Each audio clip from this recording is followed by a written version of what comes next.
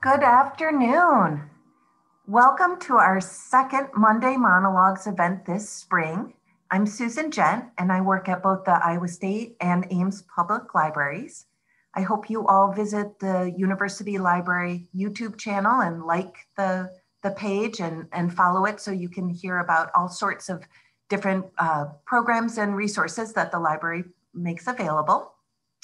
Today, I am so excited to introduce you all to Jennifer Knox, who teaches at the Iowa State University English Department. She co-owns Salt Liquors, an artisanal herb and spice-infused seasoning blend company. And as you will hear shortly, she writes imaginative poetry. Jennifer received her BA from the University of Iowa and her MFA in creative writing and poetry from New York University. At her university contact page, Jennifer states that the goal of all writing is to connect with readers. After you listen to Jennifer's reading today, you'll have experienced that connection. You'll feel how she connects the dots with a wit warped by wacky life experiences, obscure television and movie references, and dark humor. Jennifer's poetry takes me on a joyride every time I hear her read, and I can't wait to go back for more. Jennifer's fifth book, Crushing It, was published last October by Copper Canyon Press. The New York Times said, quote, "Knox's poetry is massively entertaining, but it's an entertainment of substance," end quote. Since Jennifer is a grown-up, today's performance may contain adult language and themes. I want to thank you all for being here and to welcome Jennifer Knox. Hi, Susan. Thank you for that wonderful introduction. I am so happy to hear you read today, and I've been looking forward to this for a long time.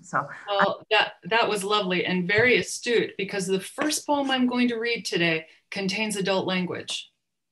So that was very savvy. You really knew your speaker. Hi, everybody. Thanks so much for coming. I'm honored to read for the Monday Monologues series. And the first poem I'm going to read is about a Russian sagebush that we have had in our driveway for a long time.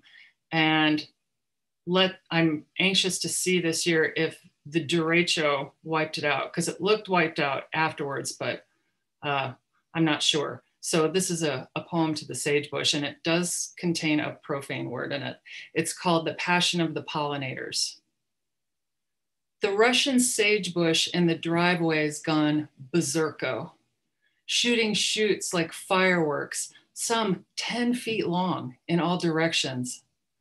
Oh, and the whole thing smells like BO. Go figure. Flora rivaling Disney's fruitiest princess reeks like teenage pits. Green, gray, frilly stalks droop under all the bewitched bumblebees, rocking their pollen-packed purple flower clusters. Stems sway back beneath their unbuckable buzz. The bees have dumped a thick carpet of petals onto the concrete in the same shape as the bush's undulating shadow, a purple shadow peppered with a few dead bees.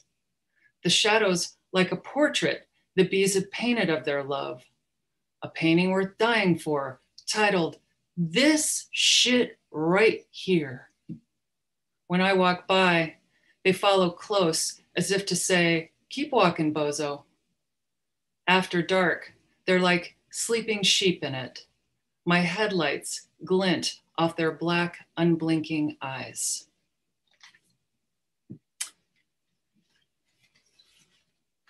And this poem is about having a dog put down. And that's why I didn't open with it. You can't open with a poem about that. But this is about our dog, Abby, and it's called Abby the Comedian. And it mentions Dr. Merle, who is the vet in Nevada where I live, as well as my in-laws, Debbie and Denny. Abby the Comedian. I'm surprised how long it takes her heart to stop. Strong old girl. Dr. Merle keeps the stethoscope pressed to her ribs. I lean down in front of her unblinking eyes and assure her, "You're a good dog, Abby." Deb, Denny, and Dr. Merle agree. "You are a good dog, Abby." A beat or two, Dr. Merle puts the stethoscope away. There are faint gray spots on her rump I've never noticed. Did they swim up when she got sick? No, I remember hearing color in the fur begins in the skin. Denny coughs. This is the saddest one. She had a hard life. Found love in the end, though, Dr. Merle says, looking down, petting her. And it's true. If Abby's life had been a Greek play, technically, it would have been a comedy. But how does Dr. Merle know that? Can he feel it through her still warm hide, shooting off hairs with each pass? Denny scoops her up and carries her to the truck. Her stuck-out white paw bounces with each step. Bye-bye, bye-bye, bye-bye. Back at the house, we wait for Colin to help Denny dig the hole. Dr. Merle seems like a nice guy, I say to Denny. And I think to let me know Dr. Merle wasn't blowing smoke, or maybe to make me feel better, Denny says, Dr. Merle knew everything about her.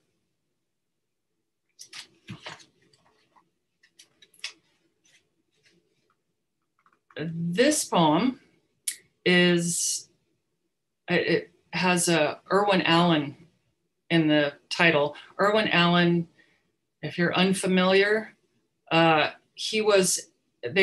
think they called him the master of disaster. He made all those big disaster films in the late 60s and 70s, like The Poseidon Adventure and The Towering Inferno and Airport. I think the equivalent today would be the series of disaster films that The Rock has done if The Rock were directing them. But now, usually if we see The Rock, we know that buildings are going to fall in, he's going to have to save the day. And also the poems about a lion tamer in this wonderful documentary, my favorite documentary, Fast, Cheap, and Out of Control, who said that he became a lion tamer because he loved Clyde Beatty, who was a lion tamer in the 30s and 40s in movies. And he said back then we didn't know who would win in a battle of man versus nature. So Irwin Allen and the lion tamer came together to help me write this poem. It's called Irwin Allen versus the Lion Tamer. We used to love lion tamers because people really didn't know who would win in a battle of man versus nature. Back then, all the stories ended in death, our death, by mauling or snake bite or dog bite or being struck by lightning, smothered by an avalanche, charged off a cliff, carried away in the talons of an eagle, inhaled by a whale, stung by a scorpion, swarmed by killer bees, gored by a rhino, poisoned by berries, pricked by a sticker, swallowed by quicksand, beguiled by a black cat, gobbled up by a witch. So imagine the relief with one flick of the whip and an up. The skulking lion stands on legs like a human. Its toothy protest, no big thing. After all those years of fear, I'd laugh at it too. And that's what people did until there were no more lions to laugh at. But Irwin Allen knew death doesn't live in a thing you can kill with a gun.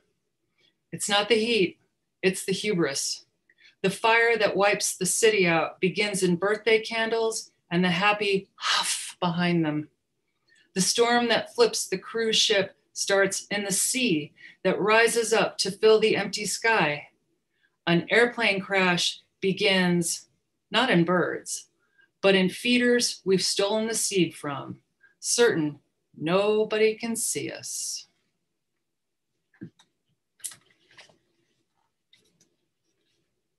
And this poem is called Full House, right after the show. And mushrooms make an appearance in this poem. And I'm a big fan of mushrooms. Full House. We'll never know the Tanners any better than we do after the show's 42-second intro, when the girls come dancing over a green San Francisco hill, laughing at a joke we missed. A happy man strums a guitar, but we can't hear his song because the intro's drowning him out. Maybe he's just moving his lips. Another man touches his car, stares at the camera, and smiles. That's all there is to know, which means we know the Tanners better than the real people we love, who are silently jettisoning thoughts and parts of themselves that no longer benefit them, as a snake sheds dead skin. Sometimes that skin is us, and they don't know they're changing, but we do, far before we're sloughed off in the grass. The Tanners are like mushrooms, born with every cell they need. No matter how much it rains, they'll soak it up. Only the singers of their theme song will ever change size.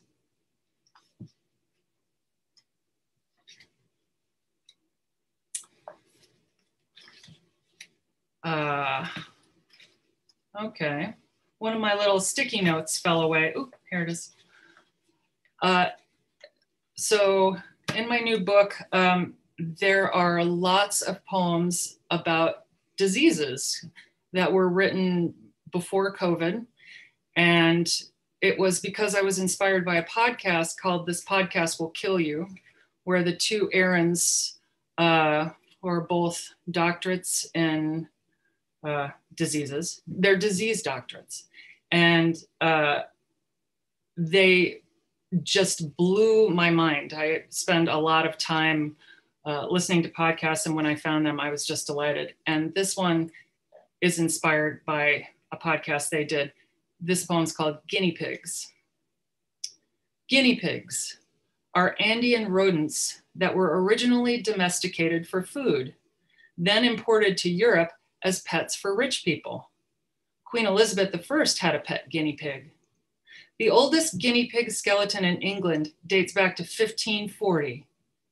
Imagine guinea pigs traveling all that way by boat, which were back then dark and riddled with rot, stench, rats, and scurvy, king killer of nutritional deficiencies, which outkilled other nutritional deficiencies by attacking the one thing connecting everything in our bodies: collagen, a Greek word derived from the practice of boiling down horse parts for glue. Guinea pigs were eventually used as guinea pigs in early experiments on scurvy, which moved through them and broke them down much in the same way it did us. It was about time. The rats we'd been using in the labs, something about their fleas, which seemingly knew no bounds, had started to give us the willies. And I'm going to read two more. This is a poem for my Aunt Marilyn, and I know that you all are out there watching this on an internet screen, and we have the chat room to talk, and that doesn't sound like much fun, but I guarantee you, if my Aunt Marilyn was here and still with us and somehow in this reading, we'd all be having 100% better time. And there's a few adult words in this poem too, which is just the way she would have liked it. It's called Marilyn, Every Day We Wonder. Marilyn, every day we wonder what you'd think about all this. I imagine you crashing through the inaugural barricades or flying a stolen helicopter into a wildfire with a margarita gripped between your knees. Remember that time, gridlocked on the 5, you winked at a bearded dude leaning on the asphalt roller. I'd only seen women wink at men in movies. He leered, I might get laid. And you drawled, why don't you get that piece of shit out of the road? Shock splashed across his face. Lock the doors. Crazy Bitch, he roared and punched our hood, clueless how close he was to getting his ass shot. We found the loaded gun under your mattress, Smith & Wesson, cowgirl style, swirly pearl handle, and the serial number filed off. We like to take it out at parties. What a cute gun. We also found several transistor radios and a box of old weed. Cheers, Auntie. With one phone call, you scared my scary Brooklyn landlord into fixing my deadbolt. You were 6 states away and a 72-year-old woman. There's a pack of kids down the street in a house that's falling apart. We never see an adult. No matter how cold or dark it is, they're always playing outside with a new puppy. We have no idea where the old puppies have gone, but if you were here, we know there'd be no more of this new puppy bullshit. Cheers, Auntie. And this last poem I'm going to read is a poem that honors the effigy mound's historic site, state historic site, and was commissioned by the Poetry Society of America. Effigy Mounds National Monument, Iowa. Before there was the time we see, there was the time we saw through, when the biggest bear lay down, exhaled the boundary of herself, whew, and rolled onto her side. Her family followed in a line, bending like an oxbow lake, crocheting holes in the land where water bubbled through. So much does bubble through. Birds saw the bears bubbling up and dug it. Whoa! So with wing fingers wide, they pressed their feathered breasts flat to the ground, which sang their own song back at them, but way slower, like whale songs in amber. Is that a yes or a no? The birds asked. Yes, replied the ground. Whoa! Green grass grew over them, which was a long green love song. Nearby, turtles, panthers, dogs lost their boundaries, exhaled, then found them again and became constellations.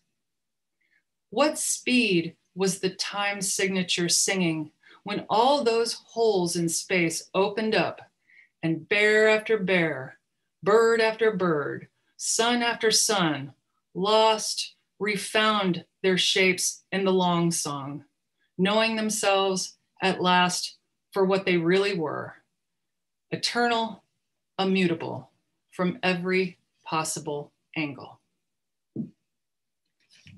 Thank you. This would be where we'd have applause if we were in real life, in real person. I hear them all the time. Oh, maybe that's tinnitus. I don't know. I was going to say, whoa. Too. Whoa. Yeah. Oh, Jennifer, I've heard you read several of those poems several times, and you really did teach me, or maybe I just obsess about you a little bit, because when I do read your work, I have your voice in my head. You said, you taught me something about my own work, and it was when I first met you, you were lovely enough to go out and buy my book. So I said, okay, she's a keeper. You went out and bought my book, and somebody asked me at a reading, do you write these poems for your own voice, or do you write them for somebody else to hear their voice in it? And I said, well, I think that everybody's voice is in the, I can imagine it in the poem. And afterwards you told me, no. I've read these on the page, but when I hear you read them, they just click together. So they do, yeah. I thought that has really stuck with me. Well, and I must confess, I haven't heard many poets read, but your voice and your style are so distinctly you. I think that's why I enjoy it so much. So I did put on the screen a link to your webpage where folks can learn more about you, your background, look at your other titles, purchase a copy of Crushing It, find out about Salt Lickers, other readings you're doing, and Yes. also see you have a blog. So I will be reading that and getting caught up. We don't have any Q&A, huh? No, we don't. Okay. Since we're live streaming through YouTube, that is not an option. If anybody has any questions for me, they can get in touch with me at knox@iastate.edu or jenniferlknox@gmail. Terrific. I would love to see what those responses are. And again, that's one of those things that we're missing in this virtual world. Mm-hmm. Hopefully some people who wouldn't have been able to be in Ames for a live performance are able to join us. It is cool. Yes. Well, I am trying to share my screen.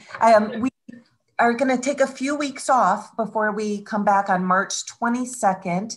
And Iowa State University theater students will be sharing monologues that they're developing in response to their play, Facing Our Truths. So those are student monologues on race and privilege. I think that'll be really interesting to hear that real personal impact of how they are experiencing the roles they're playing in this Iowa State theater production. Then on April 5th, we're actually going to be outside Parks Library, and some Iowa State University music department students will be performing. I love the title, My Soul is Awakened. I feel like on a sunny day like this, my soul is awakened. And so I hope folks can come and join us. The music department will be live streaming it themselves. The library won't. Then we'll be back on April 12th for First Amendment Week, and we'll be hearing different voices speaking about the power of peaceful protest. And our last event of the year will only be live, and that will be on the South Parks steps as well. And that is Songs for a New World, which is the ISU Theater's last performance of the season. So Jennifer, I want to thank you so much. You were the first poet who read for us with Jake Dawson. And actually you weren't doing poetry so much for that presentation, but I'm glad you came. I thought I was, but. Oh, okay, maybe you did. No, it was a long prose poem, so. Yes, okay, so yes. Yes, and you tested the waters and helped come up with the title Monday Monologues. And so it's a great series. Especially pleased that you came back. Thank you so much for reading. Thanks for having me. Thanks for coming. Yep. Okay. Bye.